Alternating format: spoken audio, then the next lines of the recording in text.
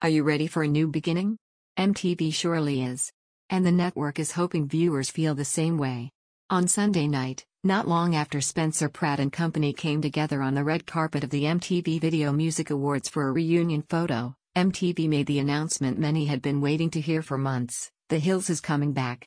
As you can see above, Spencer and Heidi Pratt, Audrina Patridge, Jason Wahler, Justin Bobby, Stephanie Pratt and Frankie Delgado all showed up for the annual awards ceremony, causing some fans to think this mere red carpet gathering would be the only reunion they'd see for a while.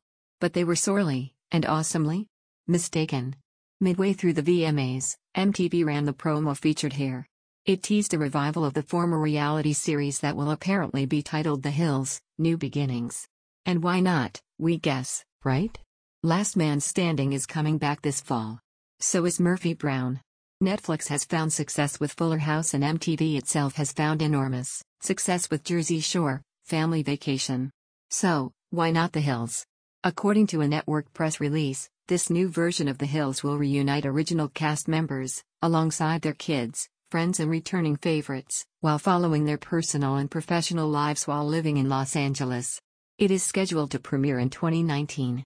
In the first preview for the program, footage of Los Angeles plays as Stephanie is heard saying, "It's like we're all growing up. It's weird. That's not really weird. That's sort of just how life works." But Heidi and Spencer have a son now, and that is really weird.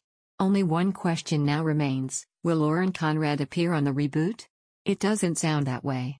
"I don't think I would do another show that involved my family," Conrad told HuffPost earlier this year, adding, "I spent a lot of years on a show focused on my personal life, so I don't think I'd do it again." Oh well. We're still all in on The Hills reboot. How about you? What do you think about it? Share your opinion in the comments below the video. And also subscribe to the channel not to miss new, interesting videos.